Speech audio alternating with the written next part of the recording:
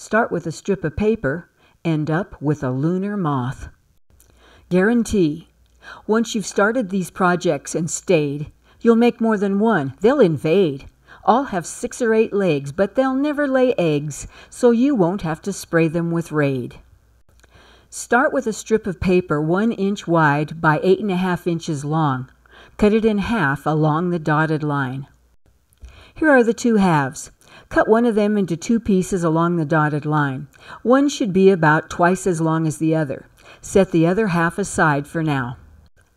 Here are the 2 pieces you cut from one of the halves.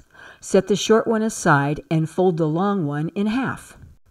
Cut the shape of the front wings along the dotted line. It doesn't have to be exact. Each moth will be slightly different. Here's the front wings shaped.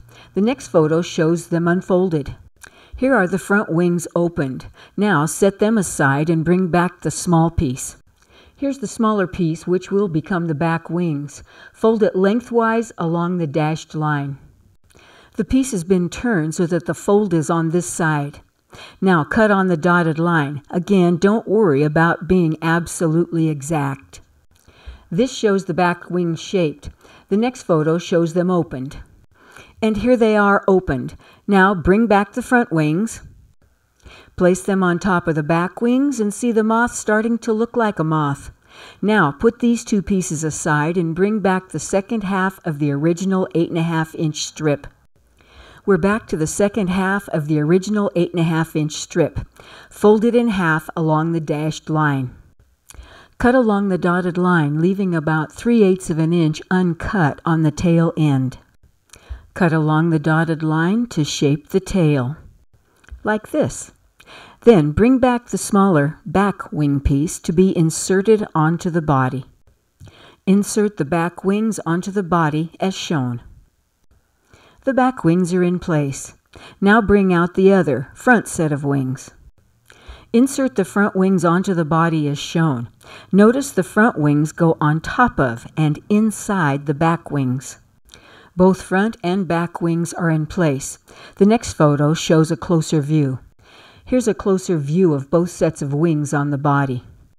Take the leg piece closest to you and weave it under, then over the narrow body piece, then inside itself.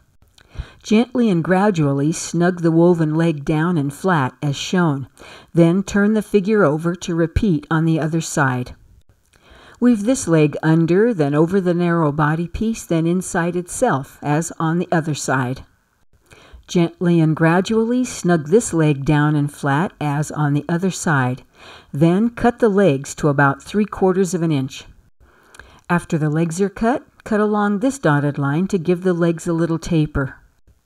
Now make 2 cuts as indicated on the dotted lines to create 3 pairs of legs. The next photo gives you a closer view of the 3 sets of legs. Fold the 3 legs on this side up into a fan shape along the dashed lines as shown. Then turn the figure over and repeat on the other side so that all 6 legs are folded up. This photo shows all 6 legs folded up.